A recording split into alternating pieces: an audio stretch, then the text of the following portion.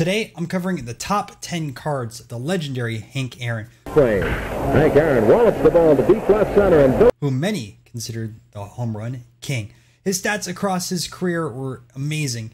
25-time All-Star, 755 home runs, 3,700 hits, a 155 OPS plus, and 143 WAR. Easily a top 10 player. Speaking of top 10, let's start off with number 10 on this list, which is the 1958 Hires Root Beer. Now there's two different versions of this card. There's one where the panel has been ripped off and one that has the full panel intact. For this list, we're going to be talking about the one that has it intact. Now, a mid-grade example of this is going to cost you at a minimum of $500, but once you get into higher grades, for example, an 8 has sold over $4,000. Now, I've seen some of these at card shows, not the Hank Aaron specifically, but some of the root beer cards, but they've all had their panels chopped off, and they're really, really cool if you're able to grab one for your PC because they don't come up often. In the number 9 spot, we have the 1959 Home Run Derby. Now, the Home Run Derby wasn't an annual event like it is today with the All-Star Game. This Home Run Derby was actually a TV show, and these cards were here to commemorate it. So a little bit different formatting than it is here today, but it's still really cool to have back at the end of the 1950s.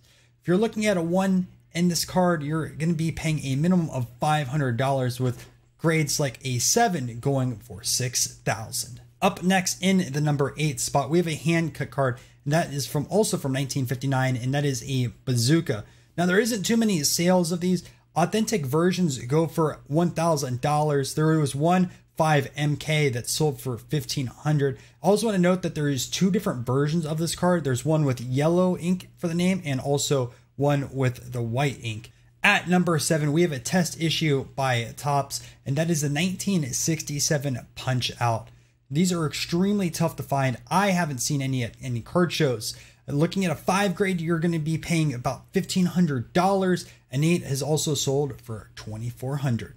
Our last card before the honorable mentions is from 1955, technically Hank Aaron's second year with cardboard, and that is the Spick and Spawn. Couldn't really find too many sales of it, but a 3 sold close to $3,000.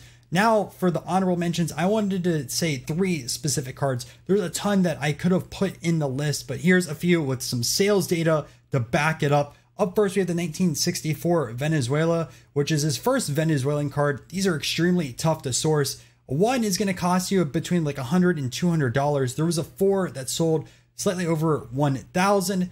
Up next is the 1962 Pittsburgh exhibits. These exhibits are actually desirable in comparison to some of the others that are out there. He has 2 different ones in the set, a king and also a 9. The king and a 4 sold for $800. And lastly, we have the 1972 Topps Cloth. These were hand-cut cards, extremely tough to source. A 6 sells for $600, whereas a 10 has sold for $1,800. So we have our first rookie card on the list, and this is the 1954 Johnston Cookies. This is a lot harder to source than the 1954 Topps, which is a little bit later on. A really, really cool oddball release to have in your PC. Now, if you're going to find a low-grade option, you're going to be paying at least $2,500 and upwards. An 8 has sold for $10,000, which is a lot, but that Topps rookie is even more expensive. Up next, we have a 2003 Stadium Club dual signer card on card of both Willie Mays and Hank Aaron, 2 of the greatest home run hitters of the 50s through the 60s. A 10 has recently sold for $8,000, which is absolutely incredible. So while this video itself only has 10 cards, you guys should check out the article, which is going to be linked down below, for over 50 different Hank Aaron cards, all the way ranging from the 1950s to the early 2000s. I couldn't cover all 50 on one video, so make sure to check that article. Again, the link is down below in the description. Up in the number 3 spot, we have another autograph card of Hank Aaron, and that is a 2000 Upper Deck numbered to 44. One of these actually recently sold for $8,000, which is, it's really crazy. But Hank Aaron has actually an earlier card from 1999. To my knowledge, this is the first dual combo of his where it has a relic and an autograph card. Now, if the 2000 card sold for $8,000, I would assume the 1999, which is a little bit more popular, would reach that 5-figure threshold. Extremely low number, and they just really don't pop up to market that often. Number 1 should be no surprise, and that is the 1954 Topps, one of the most iconic cards when people think of Hank Aaron.